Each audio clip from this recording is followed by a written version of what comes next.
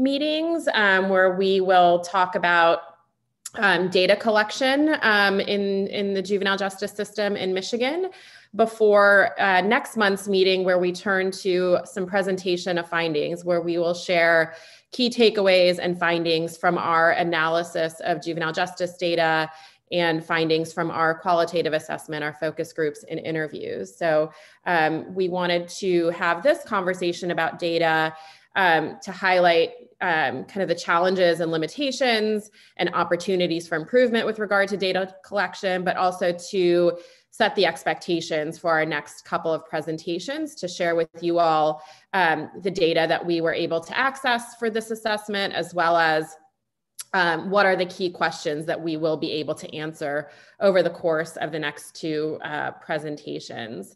And it'll include a discussion first from Terry Gilbert, who will present an overview from the work that she and others have done in Michigan, who have a much more intimate knowledge with data collection than we do, having just come in over the last several months. We'll share more information about the data for the assessment. And then we'll also share, kind of like in the finance meeting that we had last month, some best practice examples from other states that are similarly situated as Michigan and how they've been able to create robust statewide data systems and what their best practices look like that potentially could be used for Michigan's recommendations.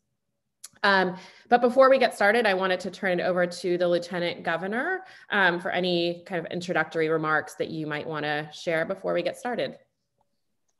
Nina, thank you so much. Good morning, everyone. I thank you. I'm really glad to be here participating with you. My background is a little more interesting. I'm over here looking at Lake Superior. I'm in Escanaba, and I'm in a vehicle where I knew I would have trustworthy cell phone service. So just to give you some context as to what I'm doing here. I just want to thank everybody for their commitment to this cause. This is going to take a lot of time. It already has taken a lot of time, a lot of labor, a lot of brain power, but it's going to make Michigan better. This is a system that is so crucial to making sure that young people and families can be positioned for success. So thank you for your commitment to that. When I was humbled to be elected Lieutenant Governor of the state, I made it clear that I would focus on reforming our justice system so that it could, again, position people to be successful and to be their best selves. There have been a lot of elements of that work. Certainly, folks may be aware of the work done on jail and pretrial incarceration through a task force that reviewed Michigan's jail and court data and made recommendations about how to expand alternatives to jail, safely reduce jail admissions, length of stay, and improve effectiveness on that front end of the justice system. And that work did pay off. We have seen bipartisan packages of bills reforming sentencing guidelines and policing practices, to reduce jail time, to increase the use of tickets and citations rather than arrest that leads to incarceration, reduce the set of offenses that lead to suspended driver's licenses, and much more. With this task force, we're even further upstream. This is like, if that was the front end, this is the front end of the front end of our justice system. And so we have a chance now with this work to sustain and build on the momentum of earlier initiatives. So really, there's a few things that I want you to keep in mind as we continue the work in this important conversation today. I want to emphasize how important the working groups are. Through these working groups, we're going to actually identify the solutions and recommendations that we can take to policymakers, including our policymakers. I want to thank our legislators and our judges and those on this call in the administration and their colleagues in the legislature. We're going to examine data, the data that we're going to be talking about from the systems that we're talking about today, the research, the best practices that we've been hearing about in these meetings thus far that really will enable us to transform our juvenile justice system and make it work for people all across the state of Michigan. And we know that it hasn't always met that mark. I mean, there's a report that just came out in the last couple of days about the work that still needs to be done in Michigan. And this task force, it's timely and important because we're the body that's going to make that progress. Now, data collection is another important part of what we're doing here. And we're going to talk a lot about that today. As we go about our work, we have to be aggressive when it comes to learning as much as we can. We know that just as the large systemic view of our juvenile justice system is important, so is that of the people, of the individuals who are moving through the system. So that's like a reflection of that philosophy. We're gathering quantitative data and supplementing it with qualitative data that Nina just described. We're going to dive into that a little more in this meeting. Now, we also know that we're not going to be able to answer every question. And I really want to hone in on that. There are so many important questions and so many important facets to the questions into our system that we want in our heart of hearts to understand so we can analyze and improve. We're working with imperfect systems. We're working with some, limited resources. And so we're really going to need to make sure that this group and our working groups are focusing on what are those key questions that we know that we have a path to being able to understand and answer so we can make progress in those areas. Even with those limitations, this is an unprecedented analysis of Michigan's juvenile justice system. We're going to be able to gain a lot of insight into those key questions.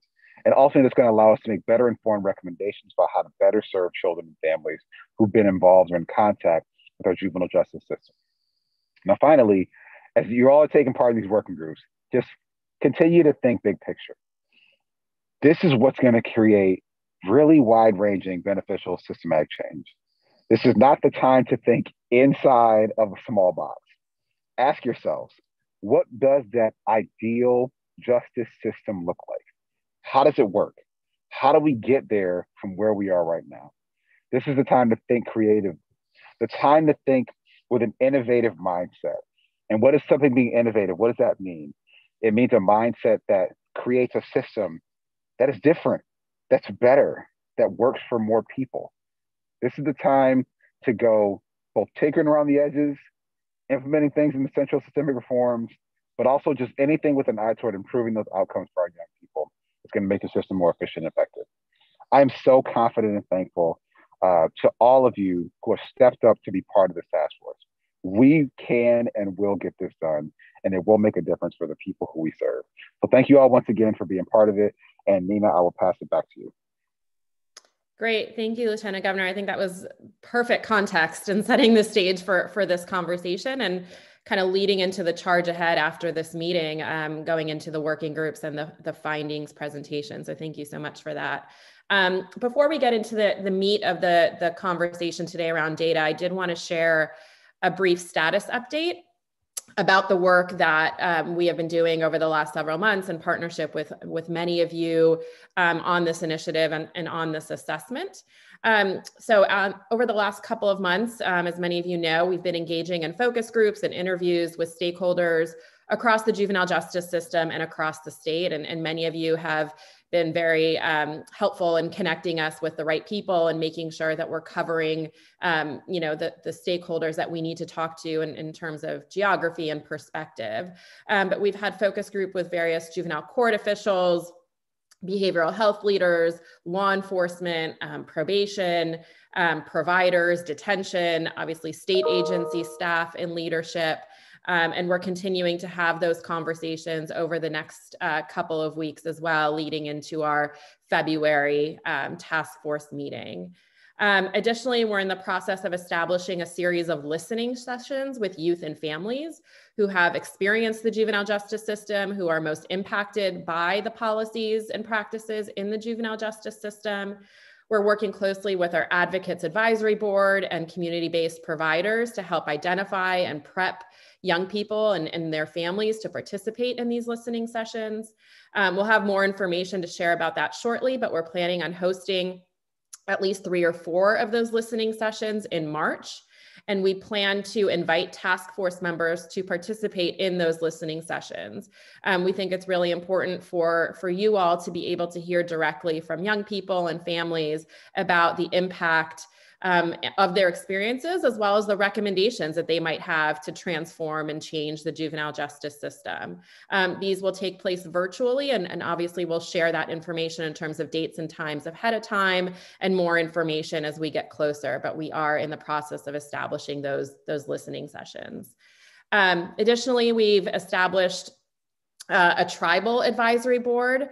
We've had the assistance of the Michigan Indian Judges Association and others to put that together. We've met a couple of times with that tribal advisory board to just learn more contextually about the intersectionality, the connections and collaboration between tribal justice systems and the state and local juvenile justice systems in Michigan. They are also helping us facilitate focus groups with other tribal leaders and stakeholders within their communities, including youth and families. So that will take place as well over the next several weeks. And as I mentioned, we've met a number of times with our Advocates Advisory Board to help with facilitating those listening sessions. Additionally, SCAO's Judicial Working Group has been meeting very diligently every couple of weeks.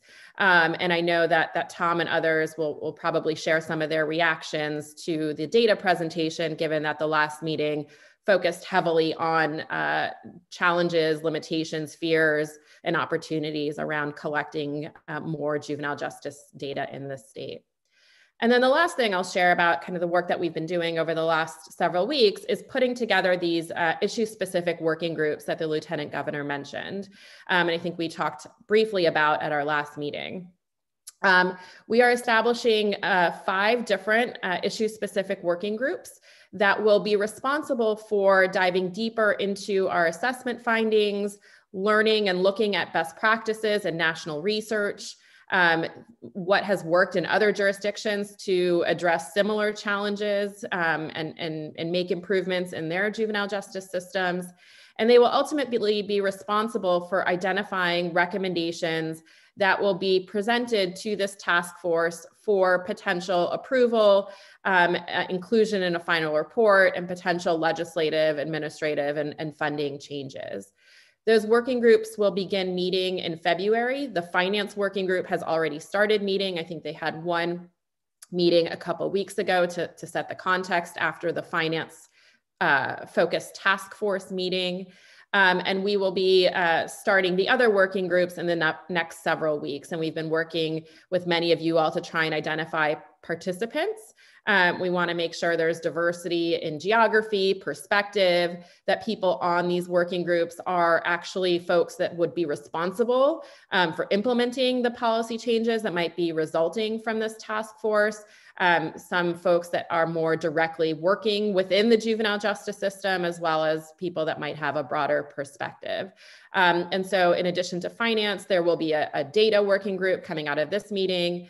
And then there will be a working group focused on diversion, one focused on court processes and disposition, and one focused on out-of-home placement. And so as we get closer to finalizing those lists, if anybody has additional recommendations or nominations, we're still taking them. There's a few gaps that we're trying to fill in each of those working groups. But we are planning on sending out more information, overviews of those working groups, list of participants, so that we can schedule first meetings for those groups in February.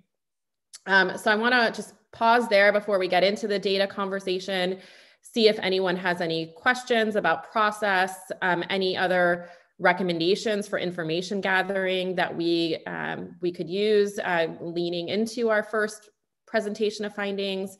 And then I'll turn it over to Terry for the presentation. But any questions just about process, anything that I might have missed?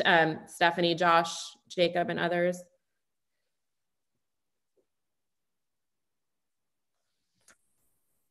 I think I just want to add that as we start to shift into the presentation of our findings, and the working groups are meeting, and folks are thinking about the working groups, and the Lieutenant Governor's encouragement for everyone to think big picture about policy change, funding change, administrative change. I know that can feel intimidating, and just want to share with folks as you begin thinking about those changes, what we have seen from other states, and when we've directly supported states. For many of those big changes, there is a planning and implementation period that is often 12 months, that can be as long as 18 months or even 24 months for the policy practice development, the capacity building, the local readiness needed to implement those changes. And I just thought that that's important to provide that now, because sometimes the questions that come up or the hesitations that come up when we're thinking about big changes is how are we going to change the system like this so quickly? How are individual counties going to prepare for those changes? And so just as we think about potential changes, we can also think about the timeline that's needed to ensure that the policies, the implementation considerations, the data infrastructure comes along with those changes. So it's not like legislation gets adopted and then all of those changes hit on the next day. So just encouraging folks to think big picture, but also to think about timelines and planning processes that might be needed to ensure that any system changes really can be implemented effectively.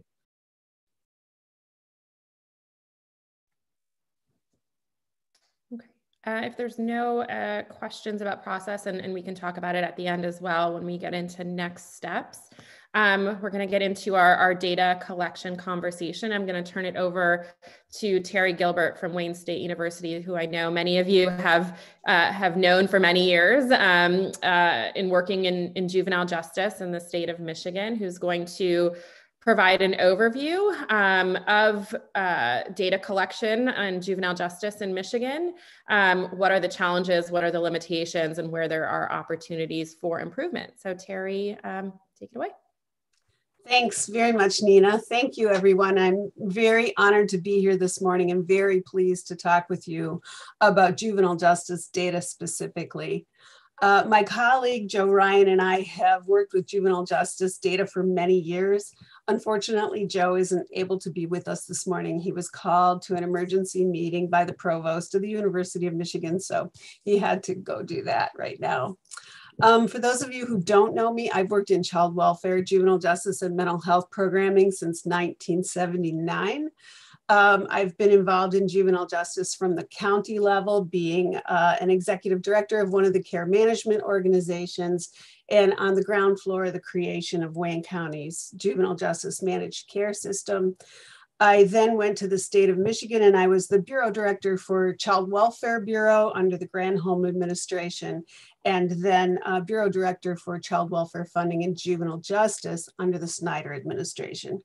So in all of those positions, I learned the importance of data for being able to keep track of the programs I was managing and being able to see what was happening in those programs.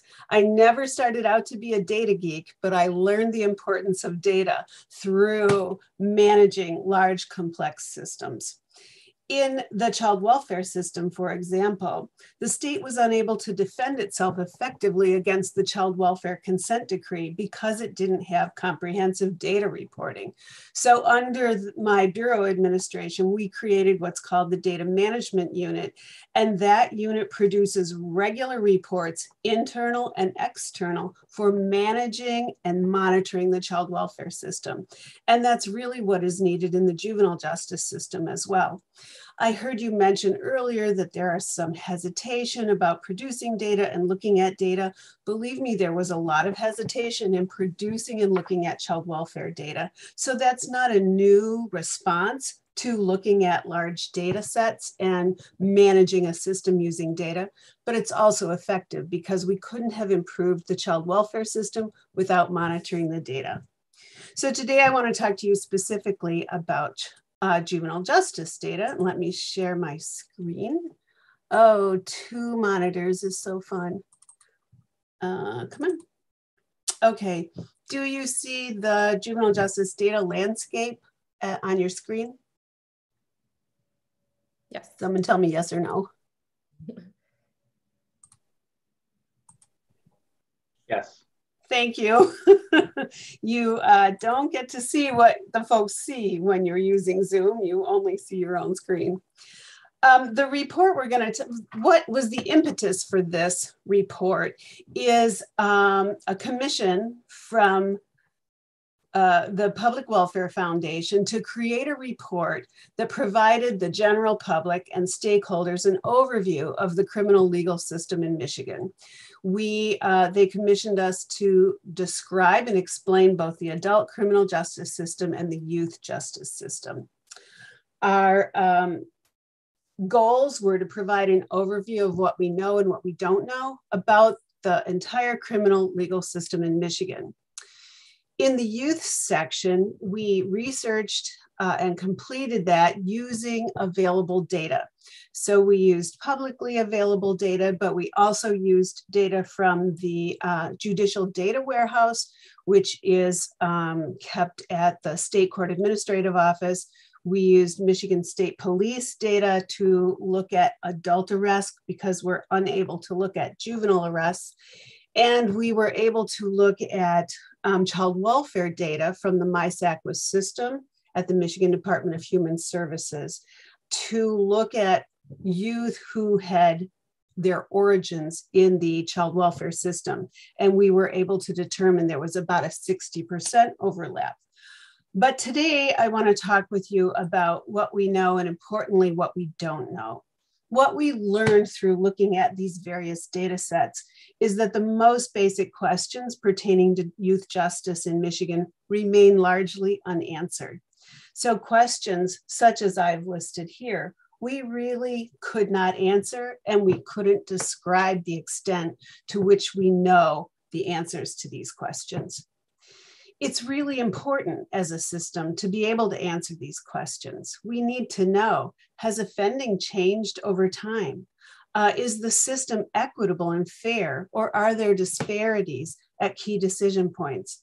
We need to know which programs are achieving positive outcomes. Where are these programs located? Can they be replicated successfully in other geographic areas? And fundamentally, we don't know how much the taxpayers spend on youth justice. The Lieutenant Governor mentioned that we really look at data as a view of the people. And it's important to remember that when we're looking at data, data are people. And we want to deliver the best juvenile justice system that's available. When we tried to gather data for this report, we uncovered, we knew a lot of this, that there were a lot of flaws in available data. And I have to say those flaws exist at macro level data, state level data, but also in county level data. So these are some things to keep in mind as we begin to collect and analyze data in the juvenile justice system. The reliability and integrity of any data reporting depends on what is in the data systems. Some data systems collect data that others don't. Some data systems define their data differently, so they think they're collecting the same data. In actuality, when you do a deep dive into that data, it's different. The definitions are not all standardized across the juvenile justice system, and everyone doesn't participate in collecting and reporting data. So those were some of the fundamental flaws that we found. And in some instances, there simply was no state aggregate data available.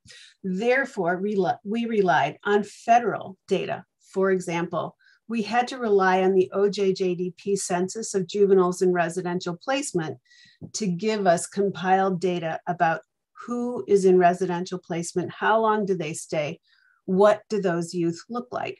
Now, that's a seriously flawed data set because that data is collected through direct contact from the Office of Juvenile Justice, Delinquency and Prevention to a residential or detention facility once a year. It's a point in time that then gets extrapolated, but it's the only data we have available. So that's the data we reported with caveats. Even statewide compiled data, such as arrest data that we were able to get from the MICR data set at the Michigan State Police, has to be interpreted with caution because some jurisdictions report arrest data differently than other jurisdictions. And there's variation in policing practices across all the jurisdictions that report data. So the data we have must be viewed with caution. Here's an example in a delinquency case filing trend graph. This data was compiled from the State Court Administrative Office annual caseload reports. And we compiled the data and trended it over time. And we were able to see at a large scale level that juvenile justice case filings are down pretty significantly, overall 38%. We were also able to see how many adjudications are pending, how many are supervised by the court versus the department, DHS, versus DCJ, which is the Wayne County system. But that's about all we can conclude from this graph, because courts report consent calendar differently. Not all of them report consent calendar. Courts report diversion differently. Not all of them report diversion. So we were only able to make very broad scale conclusions. Oops, sorry about this data. The report, therefore, identified opportunities for what we can do in the juvenile justice system. Reading the report, readers no doubt noted that there are significant gaps in our knowledge base around the youth justice system in Michigan. Maybe not in their own court, maybe not in their own county. They may have a very good grasp of what's going on locally, but across the system as a whole, we don't have a good idea of what the system looks like. Michigan courts collect a wealth of information on adolescents and families associated with the youth justice system or who touch the justice system in some way. But unfortunately, these data aren't organized and utilized in a manner that helps facilitate maximum value. Consequently, courts and the state achieve only a basic, maybe even a biased understanding of how the youth justice system operates. It's our hope that this report, the Public Welfare Report on the Criminal Justice System in Michigan, is the beginning of a longer conversation about juvenile justice in Michigan. And it sounds like from the Lieutenant Governor, that's exactly what this task force is setting out to do. It's a good idea to know where we are today and where our stakeholders would like it to evolve in the future.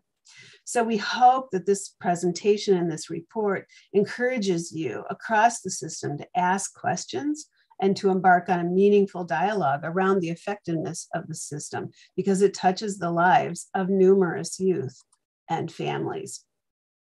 Why on earth would you want to use data? There's always a hesitation in any industry, in any nonprofit, in any human services system about using data. But the juvenile justice system should be designed to provide services in the least restrictive environment possible, that simultaneously protects public safety and supports the developmental gains of the youth involved in the system. These services should be evidence-based, focused on cost-effective and safe alternatives to incarceration. Because the youth justice system in Michigan is decentralized and aggregate data reporting on key indicators doesn't really exist, we've had to rely on self-report, anecdotal evidence, and other means to determine whether the system meets those expected standards. So at the state level, why would you want to collect data? So that we can answer basic questions about the system. And these questions may come from researchers, from professionals, from stakeholders, from citizens and taxpayers, and the youth and families themselves. It's also used to advocate for funding. The Office of Juvenile Justice Prevention Program issues grants every year to states, millions of dollars, that because we don't have compiled aggregate data in Michigan, we're unable to respond to those requests for proposals in a very thorough manner. And also having state level data helps us identify and support policy priorities. When Raise the Age legislation was issued, we were really unable to respond to that effectively because we didn't really know how much have we spent, how many youth are likely to come into the system, what happens to 17-year-olds now versus what will happen to them when they become part of the juvenile justice system. So we had to approximate data at the Child and Adolescent Data Lab. Joe and I worked with the people who were trying to submit the report on the Raise the Age, and it was extremely challenging because we didn't have good aggregate data. So having data available at a state level supports positive changes, it counters negative publicity, and it informs citizens and taxpayers what's happening in their state. It's a basic requirement of all systems that touch children and families. Why use county level data? At the county level, We know that making good decisions can be informed by having the data, understanding the data. It's impossible to know whether policies or practices that you've implemented in your county are resulting in positive outcomes without collecting and analyzing the data. You need to know what is working, what isn't working. This knowledge helps you improve the system in your county and helps you be able to deliver the most effective services to the youth. Counties can use data to promote the good programs that they're offering and to promote the quality of life in their county. It can be used to support funding for the most effective interventions and bring about changes when something isn't working. Judges use data to align their decisions in court with evidence-based practices to support positive outcomes for kids and identify opportunities for improvement. It also helps judges, elected officials, county officials to educate the community to better understand what issues and changes they see every day in their courtroom. What are the kinds of kids that are appearing before you? Is there a trend? What are the issues that they're bringing to court? What kinds of offenses have they committed? What are the challenges they're facing? Those are all things that you can know through data, and you can know it objectively rather than thinking of these cases that I've heard look like this. The data tells you exactly what you've been seeing in your court. And you can share that with the community to allow the community to actually help improve the juvenile justice system. Data helps local counties and courts answer important questions of their constituents, of the state, of the media, such as, is juvenile crime really going up? How many kids are coming to the attention of the court for gun offenses? Right now, people are having this feeling that violent crime has increased a lot. Has it? The data will tell us. But what data? We can't really use arrest data necessarily. We need to look at how many youth are adjudicated for such crimes. So the data at the county level helps you understand which interventions are effective, advocate for funding, and answer some fundamental questions about what's happening in the juvenile justice system in your community. There are several barriers to data integration and data reporting. There are 4 primary challenges. The Pew Foundation identified that state governments encounter 4 challenges when it comes to using data to improve public policy. These challenges apply equally to Michigan's youth justice system. The first challenge is human capital or staffing. A lack of human capital, people with technical expertise, a lack of staff who can do data entry, who can run data reports and interpret data reports is usually one of the primary challenges. But this could be overcome with strategic partnerships, many of which already exist, having partnerships with data scientists, with universities, with state departments that have staffing to be able to do this. There are some creative ways that we can look at the human capital issue. The other 3 obstacles are data accessibility. In other words, is this data available in some central location so that we can obtain the data, so that we can pull out the data that we're collecting? A lot of systems are unable to retrieve data. The other issue is data quality, in that are the definitions standard between and across systems? Do we collect data in the same way? No mechanism of quality assurance is in place right now to ensure that we are all defining these data points the same way. And then finally, there are data sharing barriers, and that is who can see data, when can they see data, how is the data checked for accuracy before being shared, what kinds of data use agreements exist around the data. And finally, there are incentives. Right now, there are really no incentives to gathering and reporting and sharing data. So those are some things that we need to think about in terms of moving forward with data reporting. Nina asked me to cover potential next steps. When I think about building data management and aggregate data reporting, I think of it like a roadmap. And indeed, there is another group that's working on a blueprint toward data integration and data sharing. And the first thing, of course, is to create a governance structure so that you know who is at the top of the triangle, who can make decisions, who can leverage resources and provide funding. Then, and it sounds like you're doing this, generally you conduct an environmental scan. Who is doing what and who has what data? Once you put that together, you can develop a gap analysis. Okay, 50 counties are collecting this data, the rest are not collecting this data, and then you put that into a gap analysis to see where do you need to start with data collection. Of course, the information technology architecture needs to be determined. What do I mean by architecture? Information architecture is sort of how the system is built. At the state, the data architecture is the state data warehouse. The state data warehouse, if you imagine, it looks like a pie. And in that pie, there are slices of data that belong to the various state departments. The judicial data warehouse is one slice of that pie.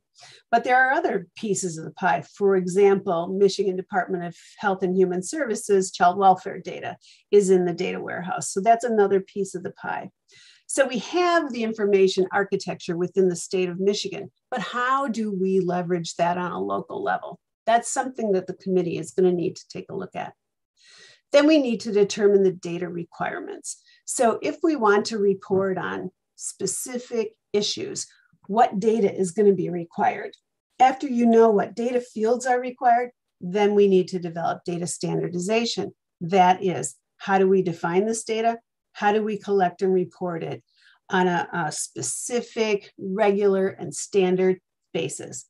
Let me give you an example from my own past where we didn't think about that. When I was at DHHS in child welfare, we developed a data sharing agreement with the State Court Administrative Office for child welfare data.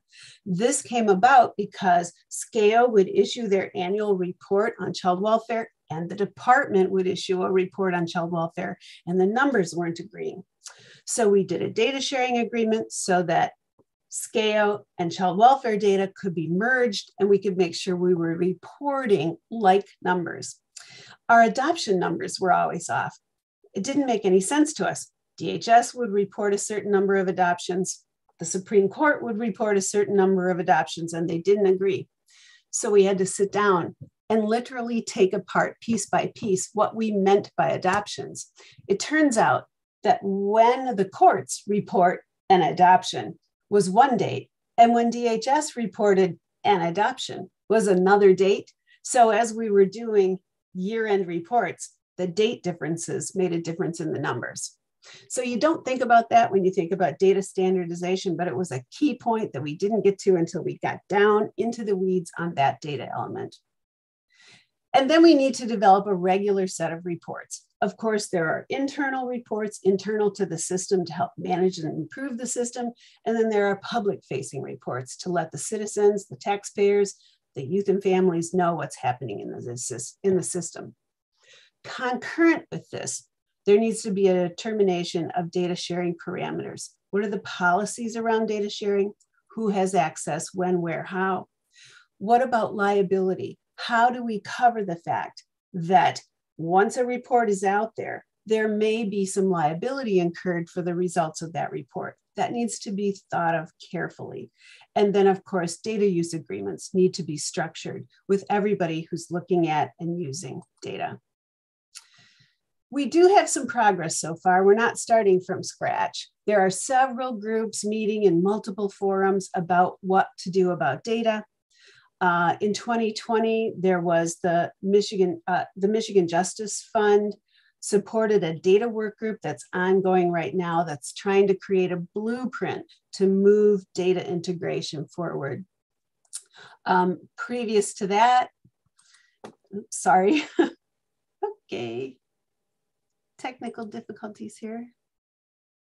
Previous to that, there was a work group that was working with the Michigan Justice Fund and the Safety and Justice Roundtable, and they issued recommendations for data integration and sharing In 2018, there was a juvenile justice data dictionary issued by Juvenile Justice 2020.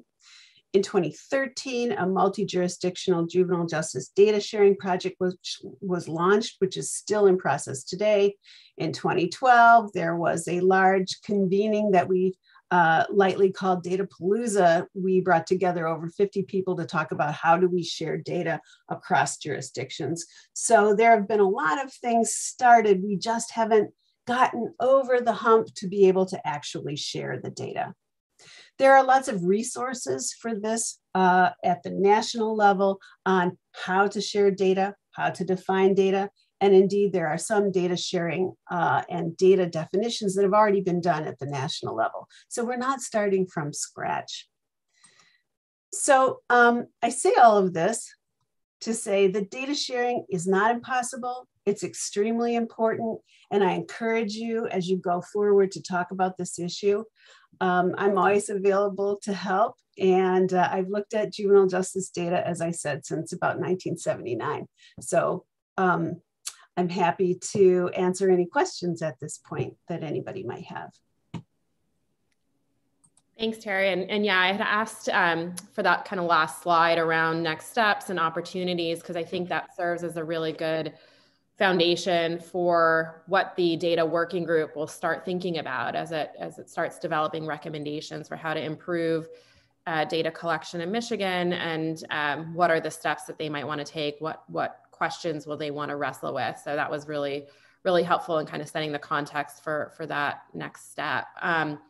Yeah, I want to open it up for questions for Terry, and then also have an opportunity for folks from SCAO and Derek and others from DHHS as well to provide reactions, given that I know they house a lot of the juvenile justice data and probably have some comments about some of the flaws and challenges that they've experienced in trying to collect and utilize that data. But first, Representative Leitner.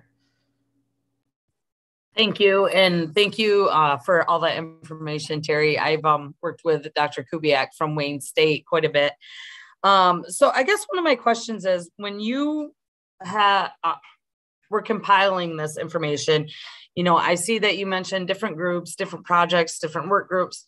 Is there actually at some point a real coming together of all the groups to share this, so they're not always reinventing the wheel and seeing what the problem is in each little silo? Because, you know, for me, you know, I come from the county as well, and then went into the state legislature. And I feel like a lot of people just stay in their own silo. And I just don't know how you go about an actual coming together of these groups with all these super smart people that can guide people like us that actually, you know, pass the laws to fix some of these things or make them better, or, you know, have continuity across the state. Is there something like that, some big shebang where they can all get together at the same time? There is not now, but there certainly could be. It's not impossible to do. We need to have strong governance and leadership to make that happen, to somebody who can say, everyone come to the table and let's work on this. When we did Datapalooza in 2012, we did have people across jurisdictions. We had mental health, we had education, we had state police, we had all of the jurisdictions or all of the multidisciplinary professions that touch the juvenile justice population. And we started down a path, unfortunately, with changes in leadership at state government, we didn't go anywhere. There was no enabling legislation. There wasn't anything to sustain that effort moving forward. When the state CIO left, the project left as well. So I'm a firm believer that those who don't remember history are doomed to repeat it, which is why I always include the historical perspective and what's been done before. But it's not impossible to do, and it would be a really great thing for the state to embark on. And I think the working group that we're establishing is the start of that and bringing people together. And I think one of the things that they can think about, and we've seen this happen in other states as a result of this process, and as Terry mentioned, codified in statute, is the requirement around the development of a comprehensive data plan, data oversight and accountability structure that has some teeth to it. And that can be something that the working group thinks about how it might recommend for this task force to move forward with something like that in a recommendation. I would like to make one last comment about this before we address Judge Allen's question, and that is that sometimes it's very frustrating to have a number of social workers and lawyers in a room trying to solve an IT problem. So I highly recommend that you also invite IT professionals who understand data architecture and understand data merging. Great. Yeah. And one other thing, just so folks know, we've been working closely with Terry and Joe Ryan to make sure that all the work that they've been doing under this report and with public welfare, that we're aligning, we're not duplicating efforts, we're trying to merge so that there is that unified approach to thinking about juvenile justice data. Judge Allen? Thank you. I just wanted to say thank you for the presentation. Very well done. And it is important that we get the historical perspective, because we don't want to have to redo what has already been done. And it's an important lesson that you highlighted. And in working with this topic, I know it's frustrating. It is something that people resist. I am curious, though, just as a specific question, what are some of the examples of incentives for data reporting? If you can highlight that.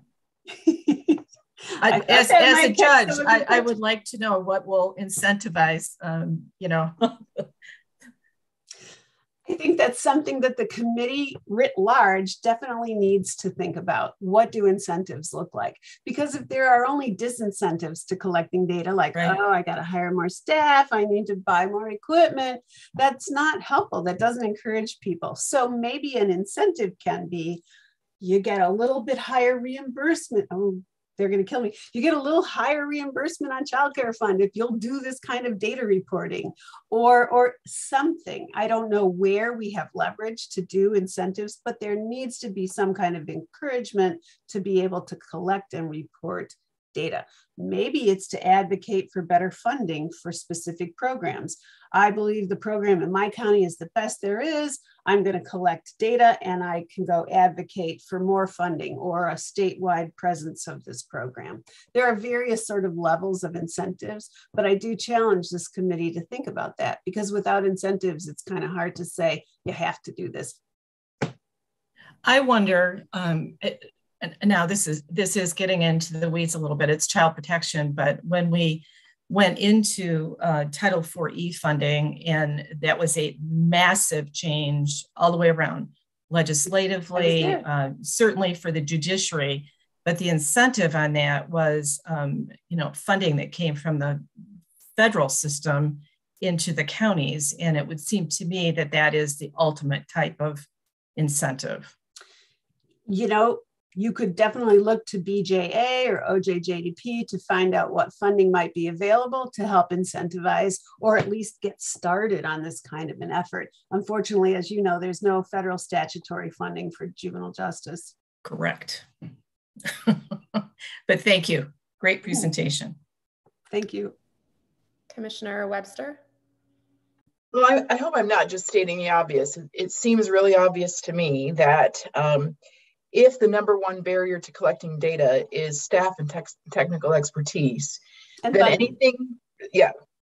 Funding for staff and technical expertise, then the number one thing we have to think about when talking about data collection is how are we going to fund that for county, at the county level? Because as a county commissioner, I can already hear our court staff saying, you're asking for this something again that is unfunded. And if we're going to have a comprehensive statewide system with everybody reporting, that has to be a very high priority in funding, it seems to me. You're absolutely correct, Commissioner, that we do have to adequately fund this. How we fund it is a challenge up to the work group to try to think about, but additional staff, additional IT equipment, software needs to be funded so that this can be done. And that's always been a barrier. I think also, and we'll share a little bit in the state examples later, it's also how can the state provide technical assistance and capacity building support to county level folks who are working in data. So yes, it's having the staff, but it's also, you might have staff that could just use some of that technical support from a state body. And we've seen other states operate or do that in that way as well, in addition to the analytic capacity at the local level. Commissioner Bell? Thank you. The previous commissioner touched on what I was going to speak on as far as funding. As you all know, in Wayne County, we do use a CMO system, and part of their contractual obligation to us is to provide data and provide us with a report every year over the different CMOs that we use, Black Family Development, Starfish, etc. So I think it's important that across the state that we look at funding for the IT professionals and the staff that's going to be performing this data collection, if you don't already collect it like we do already. So I just wanted to put an exclamation point on the funding and using the state for the technical assistance to help counties who do need that assistance with that data collection. But great presentation, and I look forward to getting more information across the other counties throughout the state and how they provide their data and how they upload their data from their county to the state. Thank you. Thank you, Commissioner Bell. I'm very familiar with the county data collected in Wayne, and it's one of the most robust and thorough data sets I've ever worked with. And that's because of their contract for them to do that. So the providers have to do that in order to get funding, in order for us to contract with them. So thank you for that. Thank you for your presentation. Sure. Senator Lasada?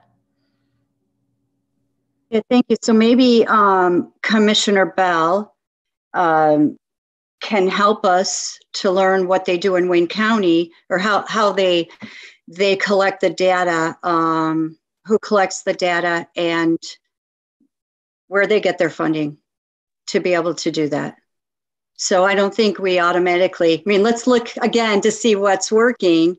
Right. And maybe we can do that throughout the state. So just a suggestion.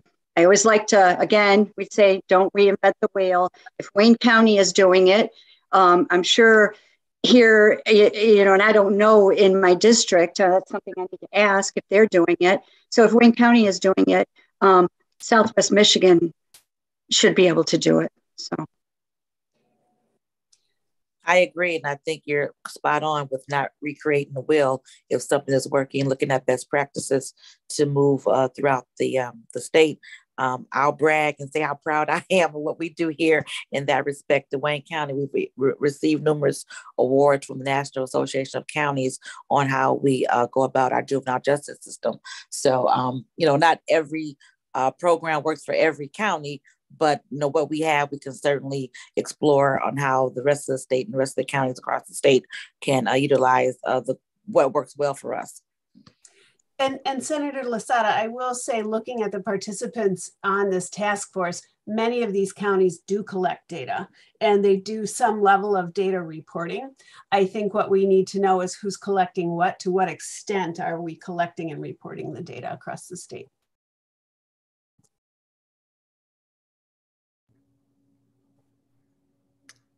So in addition to questions for Terry, I also wanted to give folks from SCAO and MDHHS an opportunity to provide any reactions or thoughts to add on to Terry's overview, given that those agencies do have a responsibility or have a lot of the data kind of under their systems.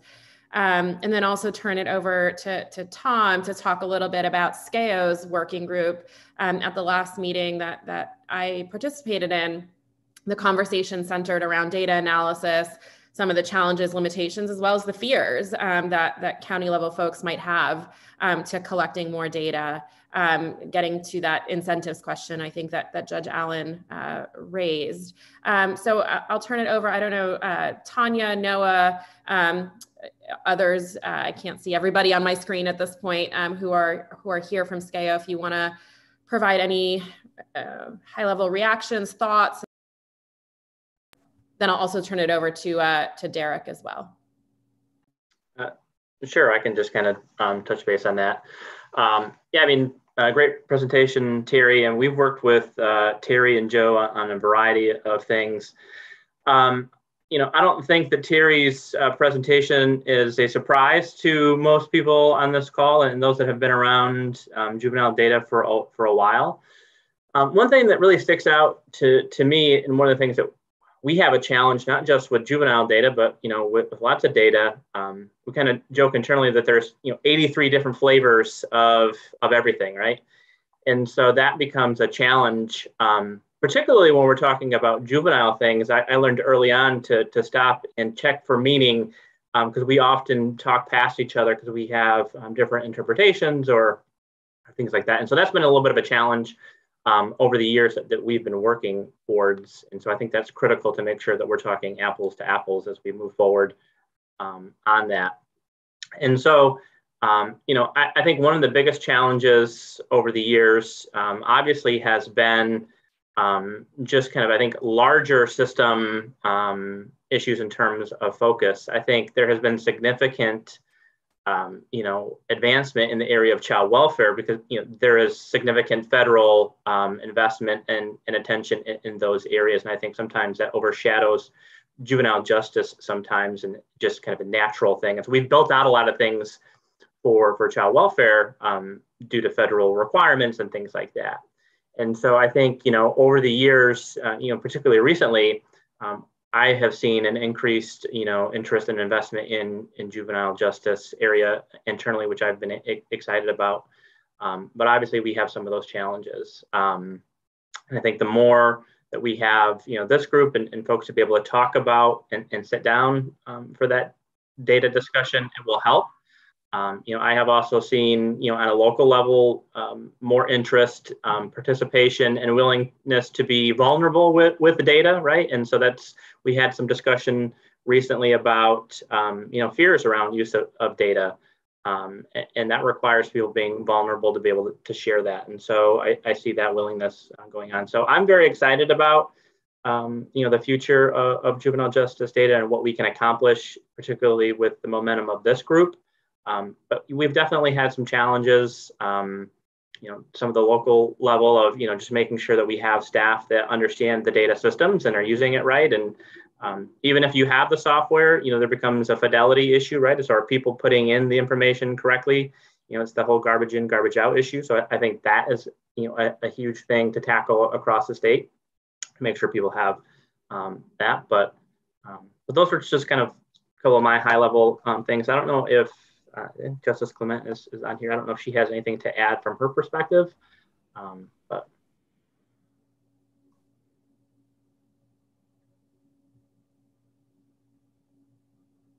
Justice, anything you wanted to add to that?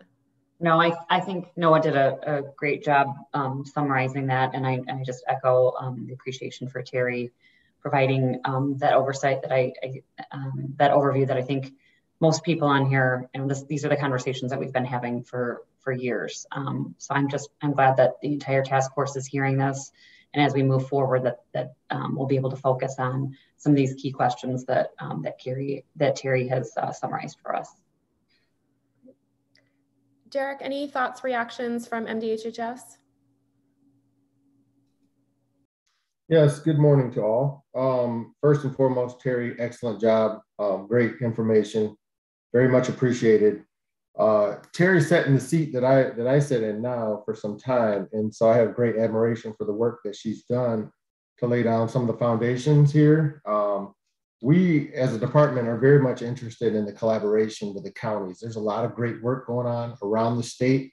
I've talked to a number of people around information that they are collecting. So without rehashing all the points, I think Terry did an excellent job of hitting what we need to do and how we need to work together collaboratively to be successful. But she's absolutely correct. The information in the data, the data information that's collected is instrumental in the seat that I sit in terms of being able to articulate with a reasonable degree of understanding of where kids are in the state, what their charges are, what racial disparities are there. There are so many factors that contribute to information that we need to know in the department on a daily basis that's not there readily.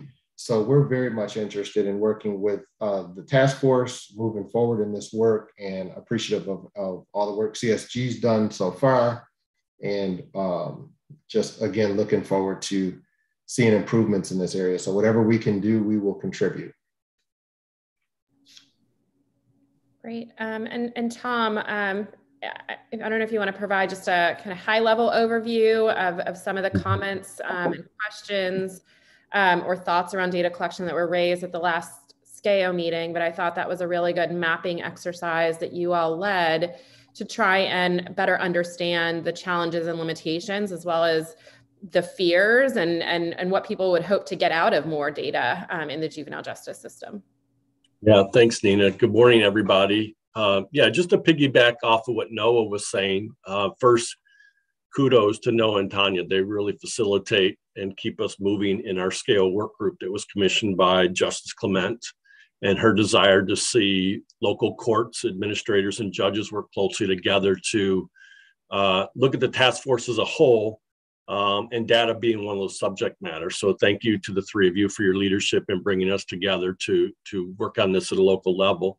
I would say that our group is very interested in the conversation about data. I mean, some of the folks that are on the call today, even Judge Allen, Senator Losada from the Southwest, folks like Alvin Gonzalez, they're already collecting great micro and macro level data. And so piggybacking off of some of the commissioners, not reinventing the wheel. There are some people doing some good work that can be looked at and viewed. It just needs to be coordinated in a way that we're all doing it the same way, with the same systems, with the same clarity of what's expected from it. You know, we're all interested in being driven by data as long as it produces great outcomes for our kids and families, and supports the work our staff are doing. That involves funding, that involves systems. And again, that involves a lot of the things Terry's talked about through Vision 2020 and the work they've tried to do with the data dictionary and providing an avenue to understand how apples can be compared to apples and not oranges.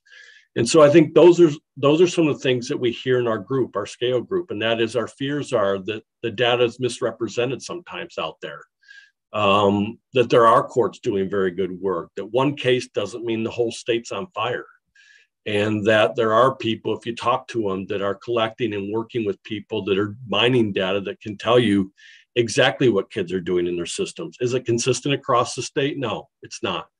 But when you have a decentralized system, you're left to do things at a local level through funding units that maybe not provide the level of information or support that's equitable across the state. You're asking for things not to be comparable. And so our fears are just that funding can be part of something that makes us all unified in a way that data can be consistently put in and brought out in a way that demonstrates the effectiveness and the efficiencies of our systems. I think the other things are just the use of data. How will it be used? When will it be used? So having clarity, not just around the definitions of data, is like, what is the definition of recidivism? I mean, it can be measured in about 37 different ways, but also the clarity in which you want to use that data publicly. And what will that mean to local courts and the measurement against others? Or will that be the case? And so I agree, we need to be vulnerable. We need to be open. I think the Lieutenant Governor said it best. We need to think big. We need to think differently. And we also just need to look inside and see if there's people already doing the work. You know, like I said, there are people doing it, but I think it's really making sure there's equity in our systems, making sure there's clarity in what you want out of systems. Our group has done a nice job, I think, so far of trying to figure out what the questions are. You know, what are you trying to answer with this data? And we want to help answer those questions ourselves so that we can give you a good picture of what we're doing. And so from systems to funding to equity and comparisons to, I think, just the way data has been used in the last few years are the biggest concerns for our group, Nina. But I would tell you, our group is very open. I think we're challenged to think differently, and that comes from Justice Clement. and some of the other vocal people on the call, like Judge Allen, who has done tremendous work in this area for a lot of years, that we know the value of this to our public and you folks that help fund us. We know how important this it is. We just need to be in the room to help you get it right. And I think that's what our scale work group is trying to do. We're trying to be proactive about coming to the table with what we've done historically, what we're trying to do now, and definitely where we want to go in the future. Thanks, Tom. And yeah, one thing that stood out to me in that conversation and that you alluded to was kind of the reasons for using data, right? Everybody always thinks about the negative, reasons that data might be collected, right? To hold people accountable, to be punitive in terms of funding and so forth, but really thinking about what are the positive uses of data? Why do we need to use data, and how it could benefit local leaders? How could we incentivize local leaders? What are the positive ways that data can be used, and not frame it from a negative perspective, which is, I know, a fear and a real fear that folks have. So I think that was one of the things that I took away from that group. I don't know if Judge Allen or Justice Clement, folks from SCAO, anything else from the last working group that you would want to share and make sure the task force knows from the local perspective?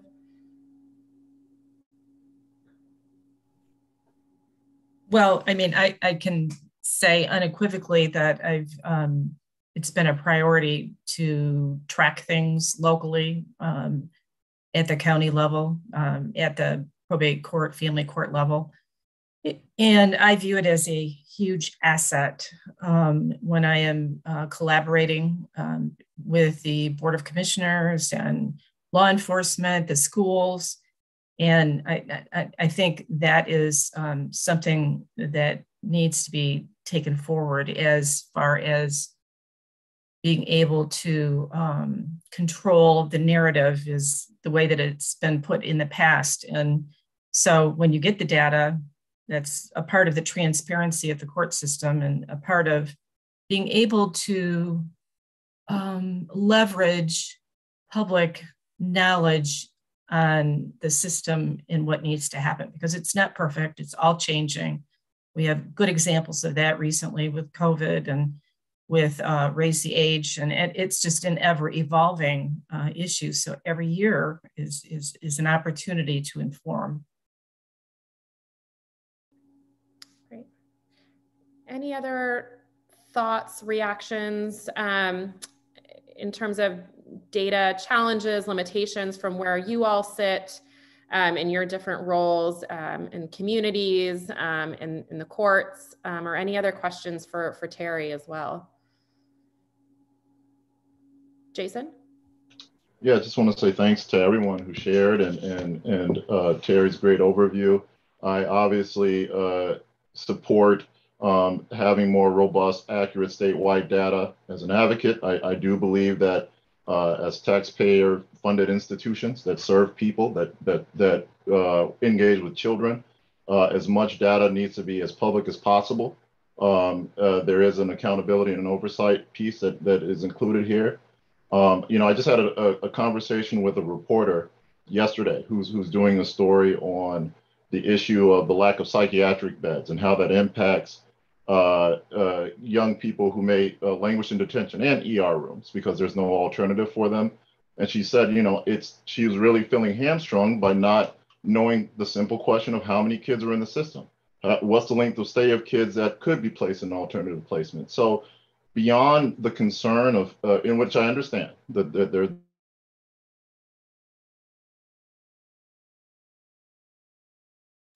Oh, I think you froze, Jason. Nope. Just making sure it's not my computer. Okay. There's this concern of.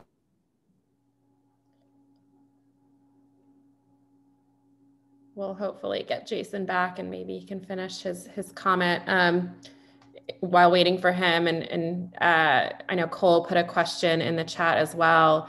Will we be exploring data, how data is collected as it relates to data-driven tools, especially when we think about human bias and algorithms? And yeah, that's always a conversation that we want to have, is how are decisions being made and how is data being collected around those decisions. So whether we're talking about risk assessments or other decision-making tools that are used at different points along the juvenile justice continuum, it's really important to think about what data is collected on the use of those tools, the results of those tools, how decisions are being made, and how all of that differs or looks for different populations of young people, different demographics, et cetera. And so, yes, I think that'll be part of the conversation around indicators and performance measures and so forth.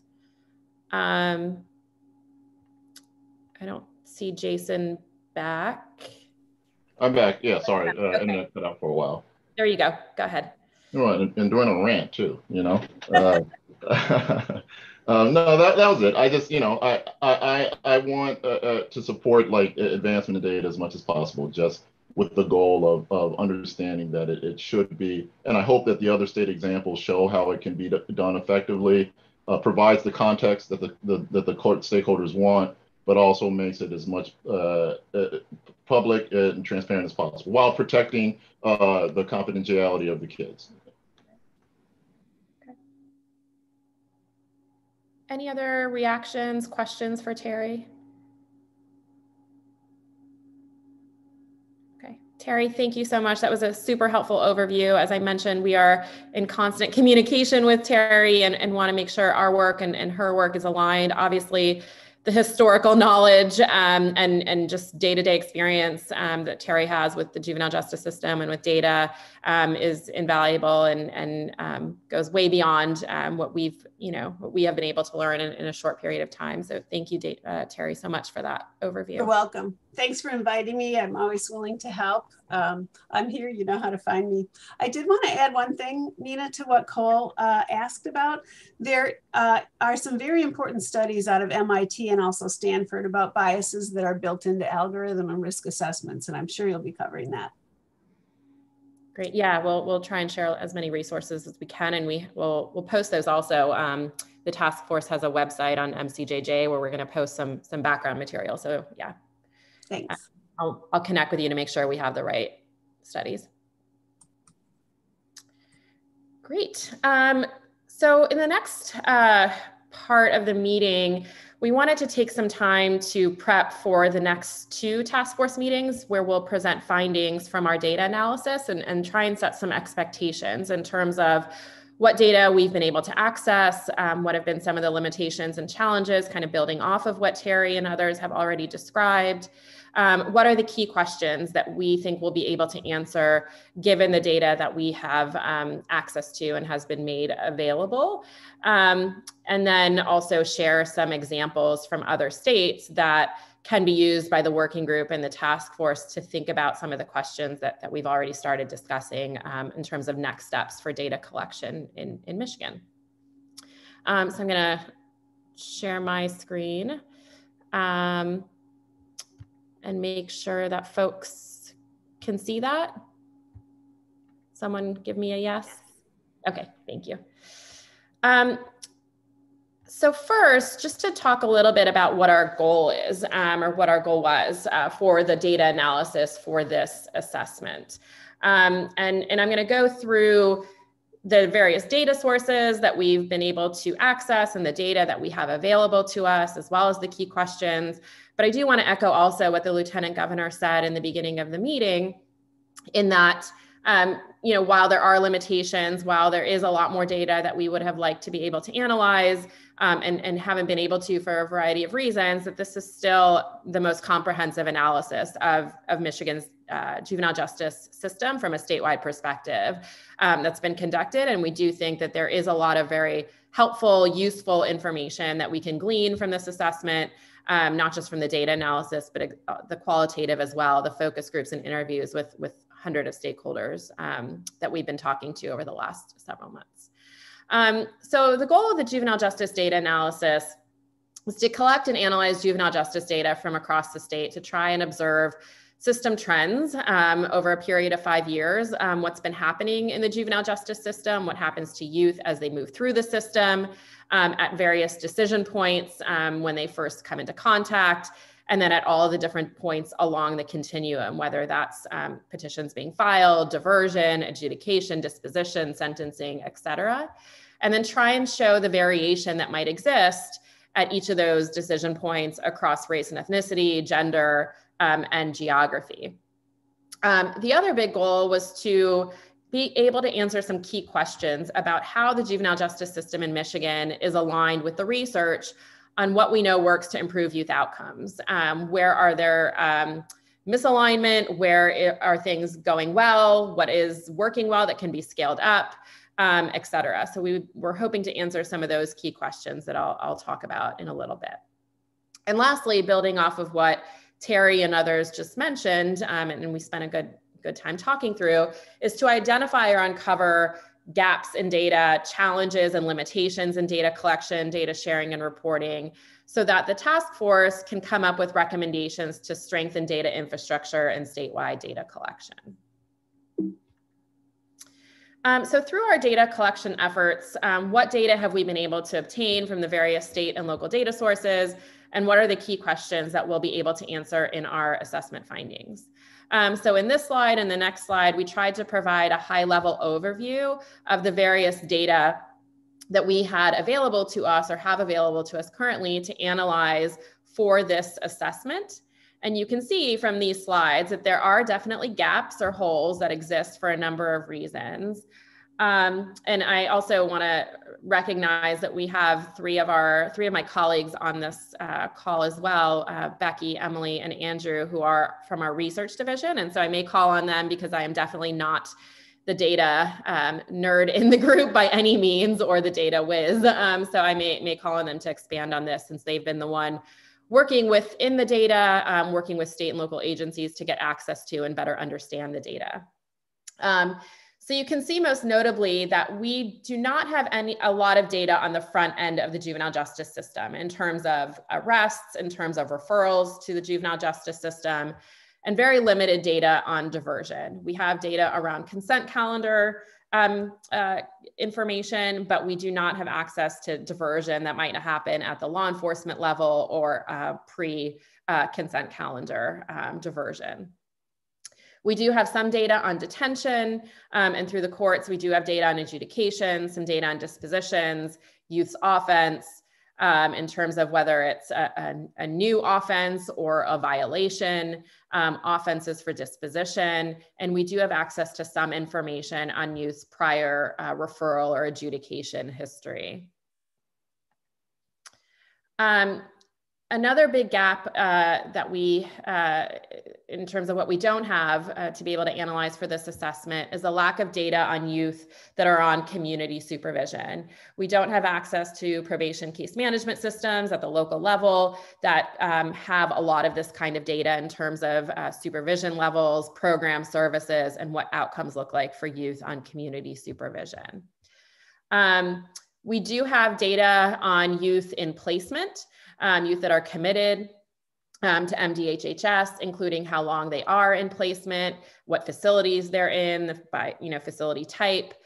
We have some data around incidents that happen in facilities, as well as the reason that youth are discharged and how they're discharged from placement. And we don't have data around reentry in terms of services and time information.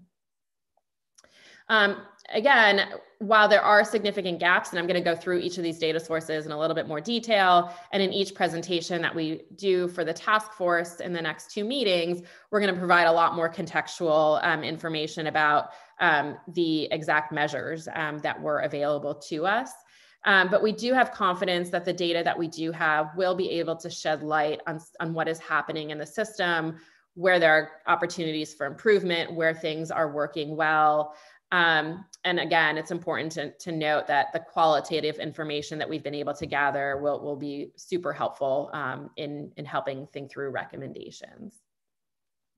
So some of the data challenges that we've experienced in trying to access this case level data, I don't think is much different from what has already been discussed, but availability. So certain data elements that are either not available in the data sources that we were able to access, or they were not easily extractable from the state and local data systems. Completeness in data, there are missing or incomplete data fields that can create gaps in what we can learn from the data. Standardization, I know we talked about this a lot, that data definitions across systems are not necessarily standardized, and the way that one jurisdiction may define something is different than another jurisdiction, so that can make the aggregation of data as well as comparing data across data systems challenging and difficult. And then linkability, that there aren't any unique identifiers that can link youth across different parts of the system. So from one data source or data system to another, to be able to follow a young person completely through their path or continuum in the juvenile justice system. So going into a little bit more detail, we wanted to share what the key questions are that we feel like we'll be able to answer based on the data that we received. So the next couple of slides will show the data sources, a little bit more description about the data, and then the key questions. So we have been able to access data from the Judicial Data Warehouse, the JDW system that SCAO has. We've been able to get 2017 through 2019 case level data for formally processed cases. This is statewide data. We've also been able to access local county court data from 32 counties that represent about 55% of the state's juvenile justice population.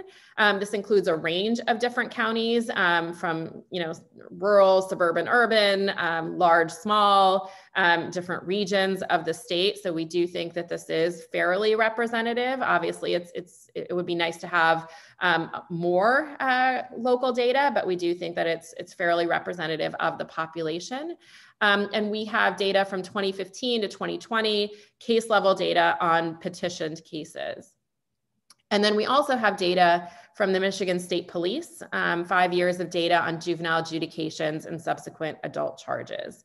And again, as we present findings from these data sources in our next two presentations, we'll go into greater detail in terms of the caveats and where there were missing data fields or things that we couldn't tell necessarily because of the limitations in each of those systems.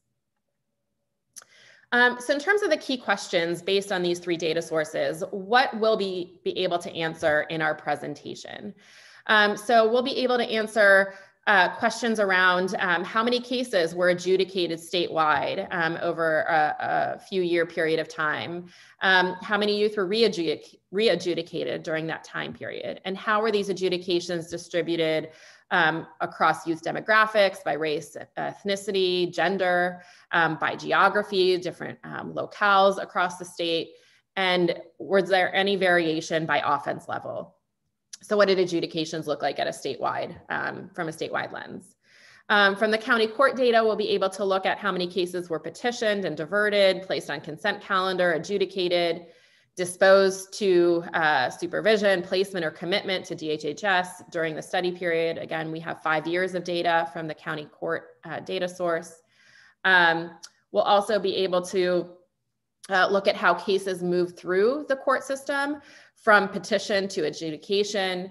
We'll be able to look at some disposition and sentencing around cases and how they end up, depending on if that data is available for certain cases. We'll be able to look at some variation, looking at different disaggregated populations, looking at demographics, geography, offense level, looking at how these different decision points, petitions, diversion, consent, dispositions, et cetera, varied by whether it was a new offense or a technical violation. And again, to what extent are these systems trends lining up with what we know from research and best practice? And then from the Michigan State Police data, we'll be able to tell how many youth in that particular data set experience a re-adjudication or conviction in the adult system within 1, 2, and 3 years. And we'll go into more detail, but that particular data source will only be able to look at adjudications, and those are for kids that are committing more serious offenses. In terms of placement and commitment data, we have data from MDHHS. We have 5 years of statewide case level data on youth that are placed in residential facilities that are under the supervision of the Department of Health and Human Services, both dual status and juvenile delinquency. And we also have access to aggregate licensing and incident violations. We have placement data from 11 county court systems that represents about 40% of the state juvenile population. Again, here we have 5 years of case level data on youth that are placed in residential facilities under the supervision of the court. So some key questions that we'll be able to answer around placement and commitment. What is the risk, offense, history, demographic profiles of youth that are in residential placement under state and under court supervision? How long are youth staying in residential placement? How does that vary by different demographics, by risk level, by offense history and offense type? How often are young people moving in and out of placements during the time period that they're under supervision? And for MDHHS, we are able to look at incidents. What are the most reported incidents that take place in placement facilities, serving youth that are supervised by the state? How do incidents get reported? How does that vary by facility type and by youth demographics? So I'll stop there. And I want to pause and just see if, you know, Becky, Emily, Andrew, who have been working with the data, have anything to add. And I do want to say that, you know, we want to thank everyone in all of those systems that has been working with us over the last several months to help us complete data sharing agreements, get access to data, extract the data, answer all of our questions in the back and forth. People have been super responsive and helpful in getting us accessibility to that level of data. So we'll be able to analyze it for the presentations. But anything, Becky, Emily, Andrew, that you want to add, and then I'll turn it over to see if folks have questions. Nina, you did a great job representing what we have and what we plan to do with it. One thing I'll say is that in the section where you talked about what data elements we have access to and what we don't, I want to just make it clear that we're not saying that those other data points don't exist and they aren't being used at the local or even state level. It's a matter of us accessing those data. There were barriers to access for various reasons. So yeah, we're going to do the best that we can with those data elements, primarily from courts and MDHHS. Yeah, we're going to do the best that we can. We're excited to start sharing findings in upcoming presentations.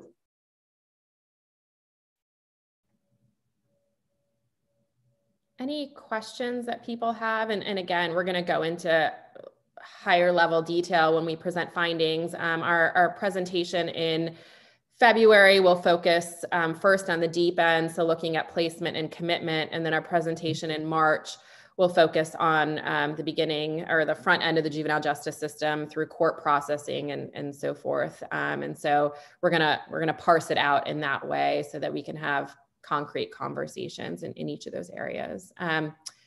Judge Allen, Justice Clement, Commissioner Webster. Judge Allen, do you want to go first? You had percentages of juvenile populations in a couple of the categories.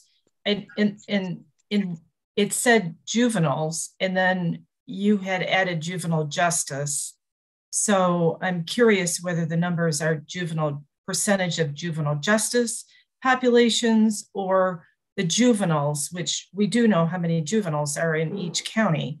So it makes a difference in how you interpret that. I misspoke. It's the state juvenile population. Okay, thank you. I just needed the clarification. Thanks. Yep. Justice Clement.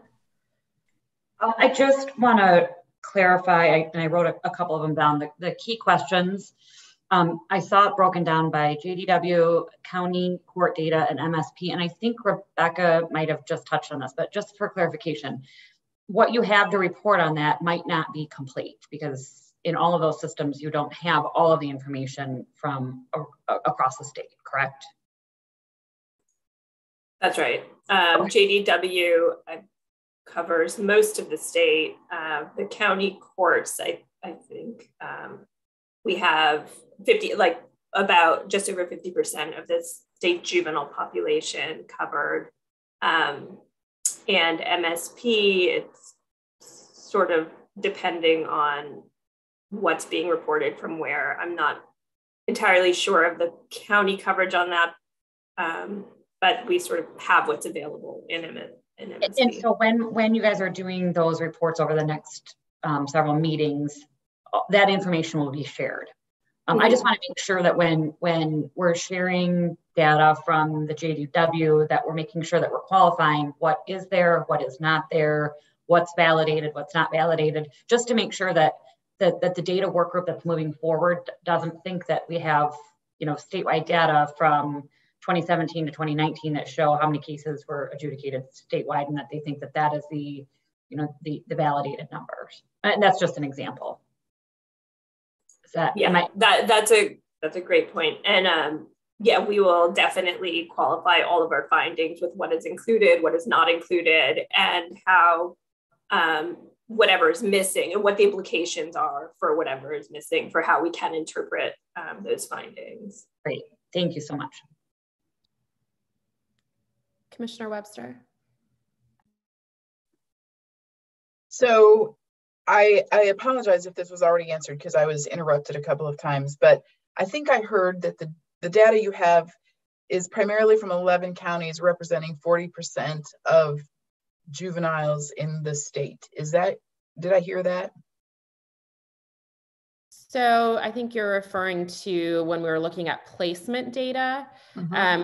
We have placement data from MDHHS on that's a statewide, looking at supervision of kids in residential placement under the supervision of the state, under the supervision of MDHHS. And then we also have placement data from 11 county court systems that represent about 40% of the state's juvenile population. And so the MDHHS number is statewide? Yes. Okay. All right.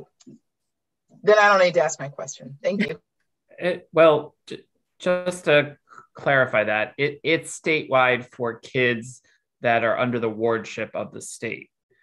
It's not going to be inclusive of all young people who are in the wardship of the state and counties. We will have access through the county specific data to a subpopulation based on the county data that we do have of kids under county wardship and placement. But so we will not be able to provide the full universe in a given year of all kids that are placed in either county or state wardship.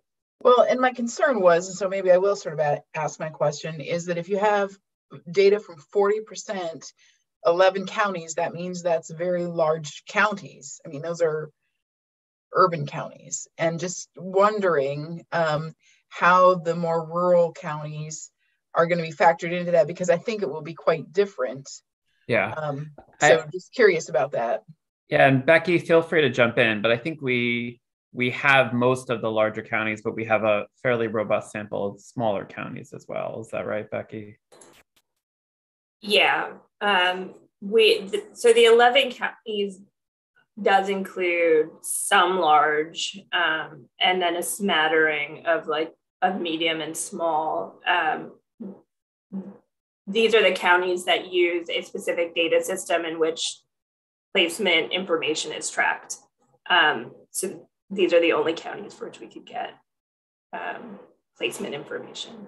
Yeah, I think to your broader question, Commissioner, and also Justice Clement's comments, it's why, as Nina mentioned, we are doing literally hundreds of conversations with state and local leaders across all of Michigan, because we knew, and I think many of you knew going into this project, that the data was not going to be able to tell a complete story. I think importantly, what Nina said, which is Our hope and expectation is this will be the most data-driven assessment of Michigan's juvenile justice system ever conducted, so that we will have more data and in some cases have a representative sample of data to be able to provide data trends. But because of the gaps, because we don't have full coverage of that data, we've been very intentional about making sure we get urban perspectives, rural perspectives, under-resourced, robust resource communities, different populations, different politics, different cultures, different dynamics,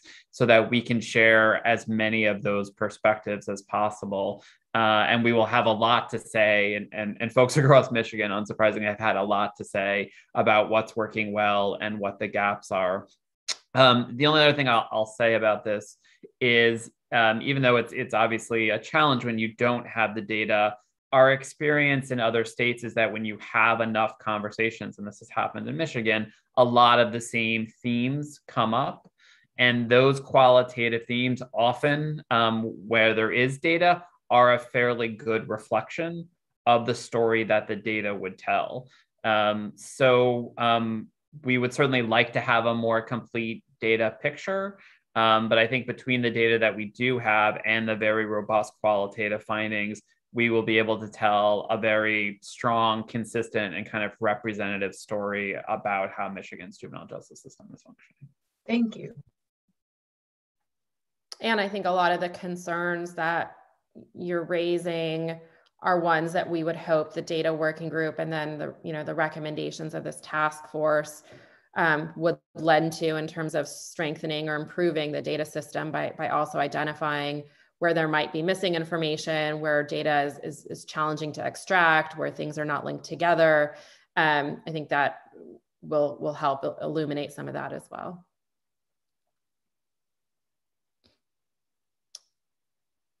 Any other questions? And again, as Becky said, and to the questions that were posed, as we present the data, for example, in February around placement, or in March around some of the court data, we're going to make sure that we have explained all of the caveats in the data, the missing information, what implications we can't draw from the data because of certain information that's not available, what exactly is the data that we had, and what information can we extract from that. So we'll make sure to include all of those details as we go through the data and before we present it. Judge Allen? Well, it occurs to me, you're going to be giving the analysis of the data in meetings happening after today, but these subgroups are going to be meeting, and cart before the horse, I'm wondering, if we don't have the data for the subgroups, how can we qualitatively move forward in these subgroups? And I agree with what the Lieutenant Governor is saying. We need to take a look at the big picture, but if we don't have the big picture, how do we move forward? And we're not getting this information before the general meetings. So there's not an opportunity for us to parse it out before a meeting, so a general meeting. But I am very concerned that we have these subgroups going on and we don't have the data that we need. That you have been working very diligently on. I'm not saying anything other than you've been working diligently on, and I know it's a maze. So I'm looking for why I shouldn't be discouraged about the subgroups not having full information. Yeah, no, that's a great question. So the intention is to have the working groups meet for a first time in February. Like you said, that is before any of the presentations come out around the data findings or the qualitative analyses. What we always hope to do in those first meetings is set the groundwork. Kind of talk through, and Josh can talk more about this because the finance working group already met for a first time, but talk about roles. What is this working group really challenged to do? Go through some of the state examples, research, national best practices. Those are things that we don't need to wait for people to be able to digest and look at prior to getting Michigan specific data or information. I think we always find that first meeting is an opportunity to set the stage going forward. And then I think we can have more of those more robust conversations of the working groups in March, April, and May before the task force comes back together to think about recommendations. So that's what we're thinking in terms of timeline, if that's helpful. Yeah, Judge Allen, your question is exactly what the intention is, which is for those working groups to have the data, have the analysis, and to base their conversations and brainstorming about recommendations based on that analysis, not based necessarily on sort of preconceived notions of what's working and what's not. We're just getting an early start, in particular because a number of those working group members will not have come from the task force. And so will not be as oriented to all of the research and the kind of the level setting and the expectations that we've been going over in these meetings. So the expectation is to have an early meeting sometime in February, just to ground folks in the process and the charge, and as Nina said, the background research, and then to have the schedule of meetings based on the availability of the analysis and for folks to digest the analysis and come up with recommendations accordingly. So my understanding is the deadline on recommendations, the first deadline, I'll call it, is in July of 2022. And it would seem to me the earlier we have the data that has been gathered, the better we will be able to develop those recommendations. So that is just a point that I think is an important point for, I don't want to feel hamstrung in these subgroups. No, I mean, again, we'll have initial meetings just to ground everyone in process, timeline, expectations, and research. But everyone will have access, starting with our February meeting, to the first set of analyses and can build their work off. Okay. Of that. Yeah, okay. And the pace of the meetings after February, once we have the data and the information available that we can share with the working groups, we'll move more quickly in terms of the number of meetings and how frequently the working groups get together to dive into the data. I think we're really thinking about those conversations, like the meat of it, where they're reviewing the data and coming up with potential recommendations, and vetting those recommendations would happen between March and May.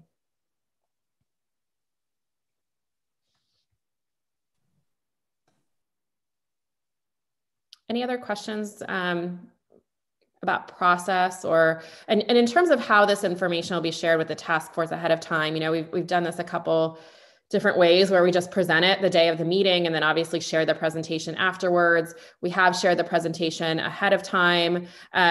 There are pros and cons to that, of course. Obviously, there are a bunch of data slides that have a lot of context behind them.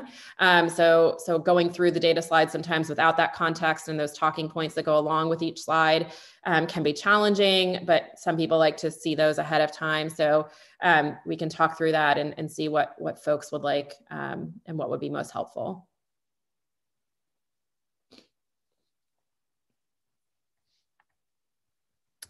Any other questions about expectations or the data for February and March?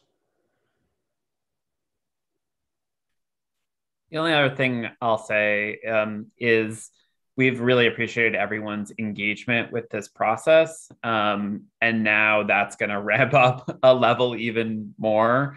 The February and March meetings will be intensive, will be a lot of data coming your way, will be a lot of qualitative feedback coming your way. And then, as Judge Allen was saying, really the charge is to take all of that data and all of that analysis to the working groups and come up with recommendations for consensus.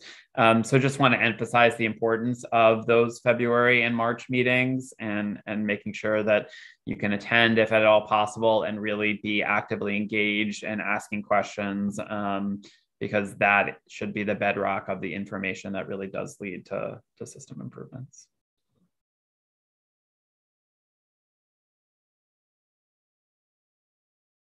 Okay.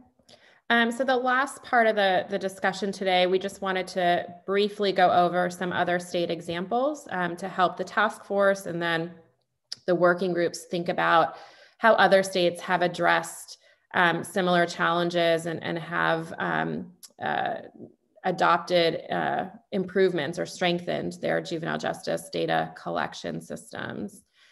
And we'll provide more details about these as folks are interested, as well as connecting kind of peer-to-peer learning for folks that are interested in a particular state. We can share that with the working group as well and have those conversations more in depth.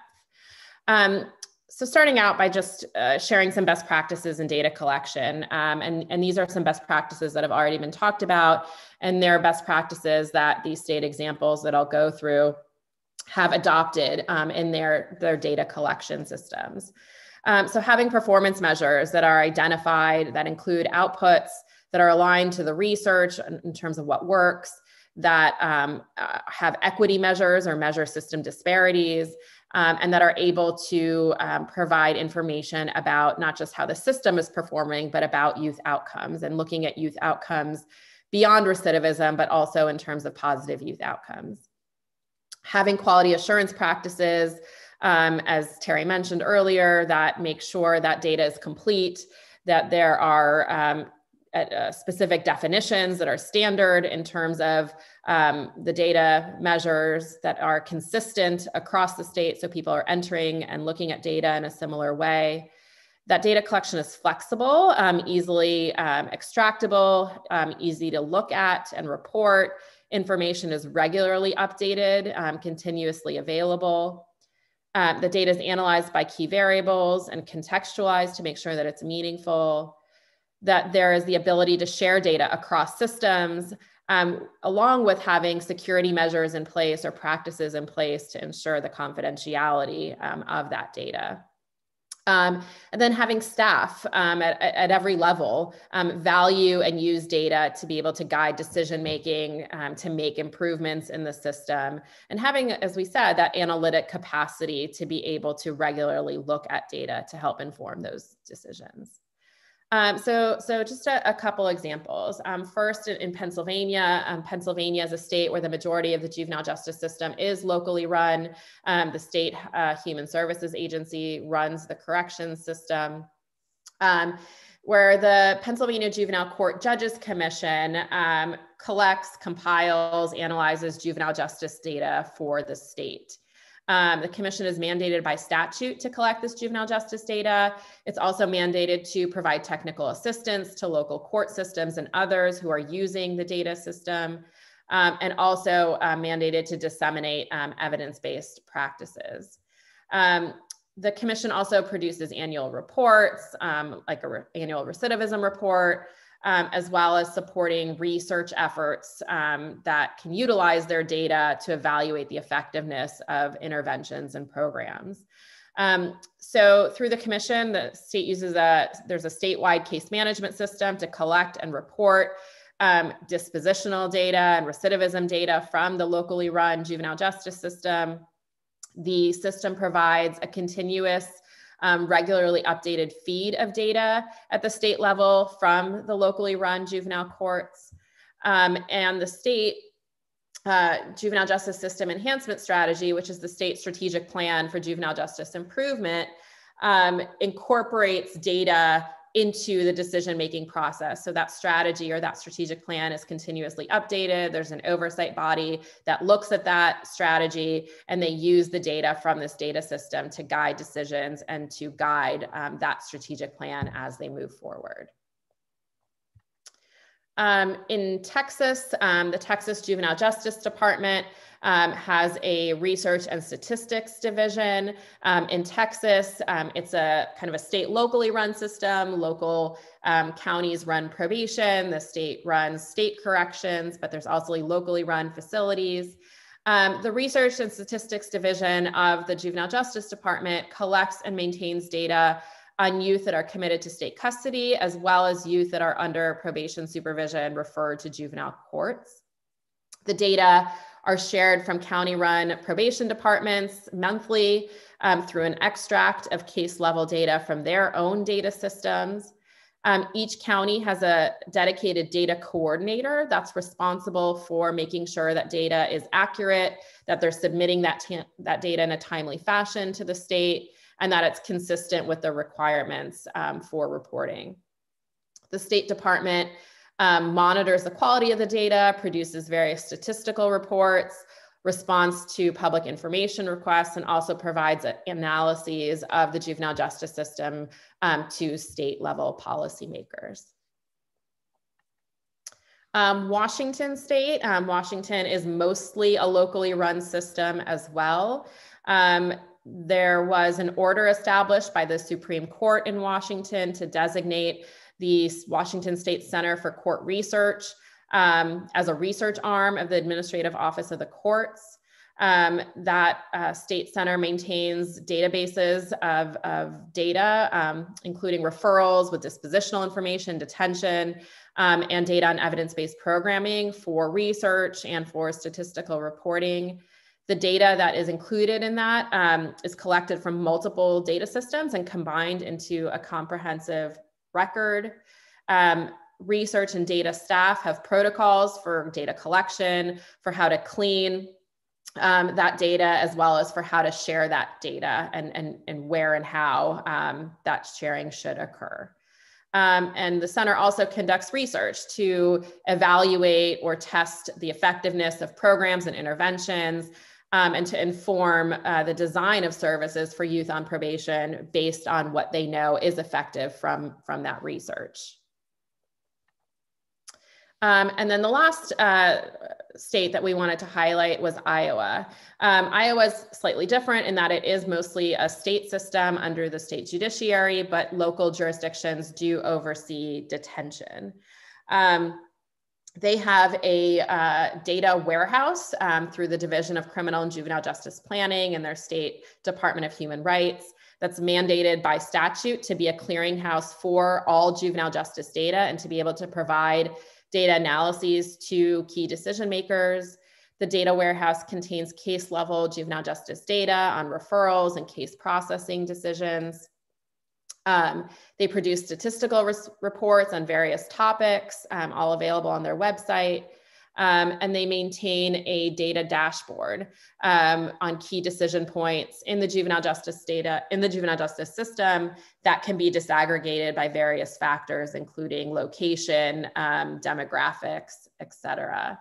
The Iowa Court Information System extracts are regularly sent to the Department of Human Rights for inclusion in this data warehouse, and updates to that data in the warehouse are made with each of those extracts that are sent. So again, you can see a lot of the best practices that I mentioned, that other folks talked about and that Terry referred to, that are represented in each of these examples, having access to regular and consistent data collection, data that is easy to use, easily extractable, having dedicated staff, data coordinators, analytics staff to be able to manage the data, look at the data, clean the data, and analyze the data, providing technical assistance to local systems on how to do that data analytics, and also having regular reporting available in real time as well as an annual basis on key outcome measures that can be shared with a variety of different stakeholders, including to inform state policy. So I'll stop sharing there. I know that's very high level in terms of these state examples. There are others that we can share as well. And we can obviously connect folks from the working group, folks on the task force, as we move forward with conversations on improving data collection with folks from each of those states to learn more about how they were able to implement or strengthen their data systems. Any questions from folks about, yep, Judge Allen? What does clean the data mean? I've never seen that phraseology before. Yes, and our staff use that a ton when they get access to state and local data. So I'll let them explain what that really means. I can comment on data cleaning. So it can mean creating sort of standard definitions and making sure that all the data brought into the system adheres to those definitions. So if there are if there is any missingness or logic errors, then you can update the data with the correct information. So there needs to be a process of quality assurance that involves looking at the data, checking for a standard error check, and then updating the data to correct that. And then once that's been accomplished, there may be additional data cleaning. For example, when we get data, sometimes we need to look at a specific question. And so we'll sometimes categorize data or group it in order to answer a specific research question. So I think that would also fall under the data cleaning phrase.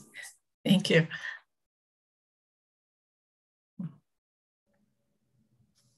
Any other questions or thoughts about the state examples?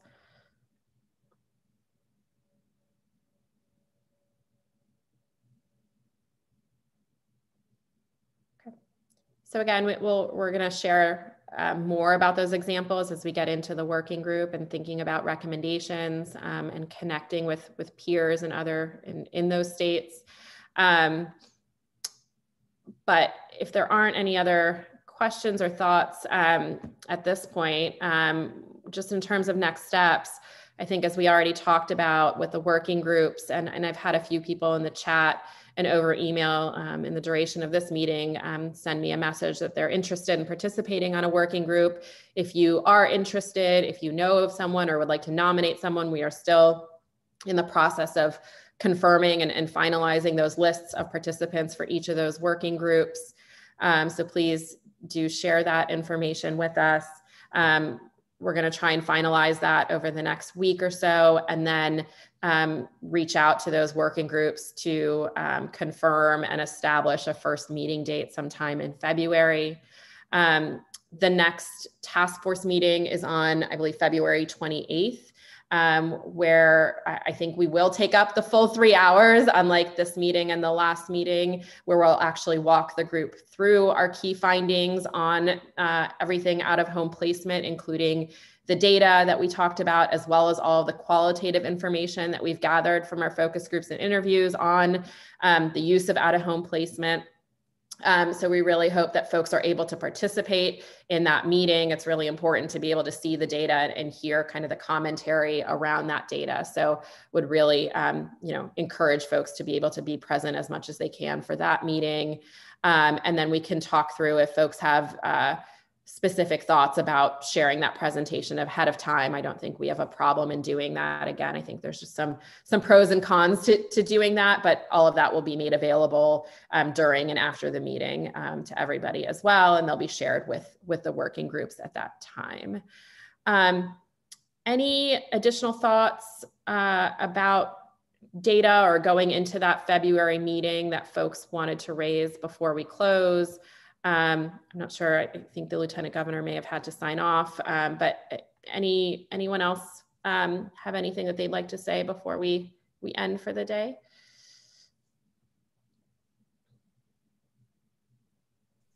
Can you send around a list of the current working groups so that we can maybe have a little bit of time to reflect whether or not we'd like to sign up for one of them?